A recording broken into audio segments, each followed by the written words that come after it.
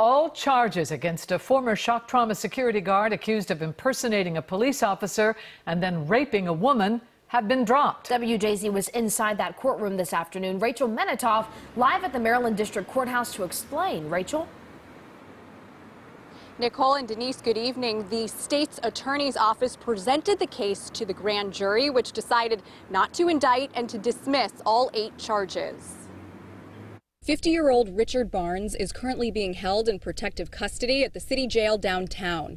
WJZ spoke with his attorney, James Rhodes, outside the Maryland District Courthouse. He was on his way over to deliver the news to his client that all charges against him had been dropped. I don't believe the charges should have ever been brought. Barnes had been charged with rape and impersonating a police officer. According to the original charging documents, a 29-year-old woman alleged that on the night of June 1st, she had been sexually assaulted by a Lyft driver on her way over to a Charles Village pub.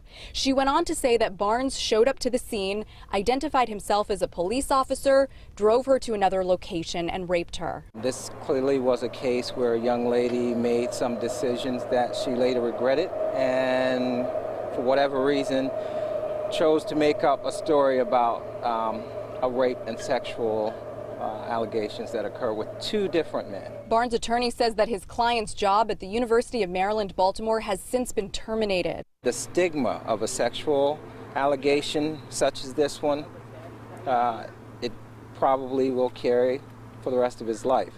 Whether he's able to get other employment from this, I'm not sure. Attorney Rhodes says he will be discussing pursuing charges against the woman at the center of these allegations. Barnes should be released at some point this afternoon or at the very latest early tomorrow. His attorney tells us the reason he was placed in protective custody is because he was receiving threats because of the nature of the charges against him. We're live at Maryland District Court. I'm Rachel Menitoff for WJZ.